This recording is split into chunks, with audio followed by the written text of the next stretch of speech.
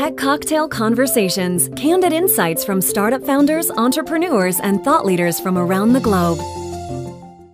My name is Matthew Manos. I'm the founder and CEO of VeryNice, and we're a global design and innovation consultancy that dedicates over half of its efforts towards pro bono services for nonprofit organizations. The inspiration really came not so much trying to build a design studio, but more trying to rethink the type of models of the kind of like economic models that are used in the design industry.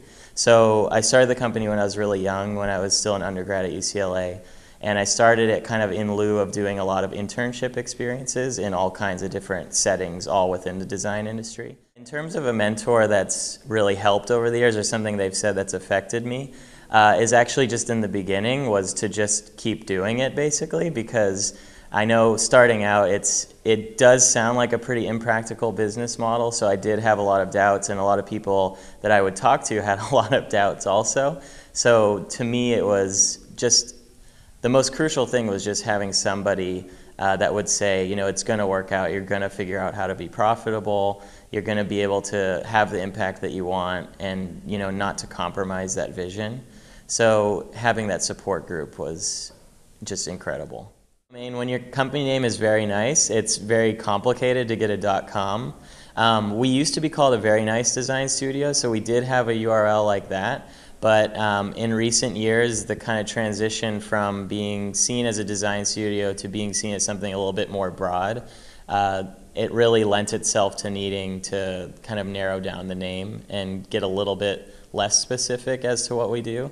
And VeryNice.com was available for pretty much the price of a new car, whereas .co was affordable. It was a cool new community that was arising, and still is a cool community, where it's surrounded by startups and people in the tech industry, but kind of crossing industries. So it seemed like a kind of right next step, basically.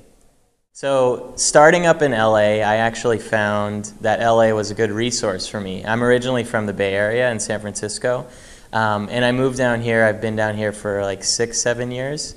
And what I noticed pretty much immediately upon coming here is that the interests are super broad. Compared to in Silicon Valley, especially in recent years, it's gotten quite narrow in interest, more towards the technology sphere.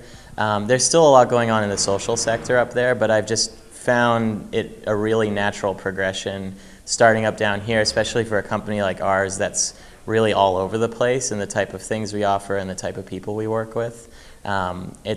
You experience this broad range of expertise.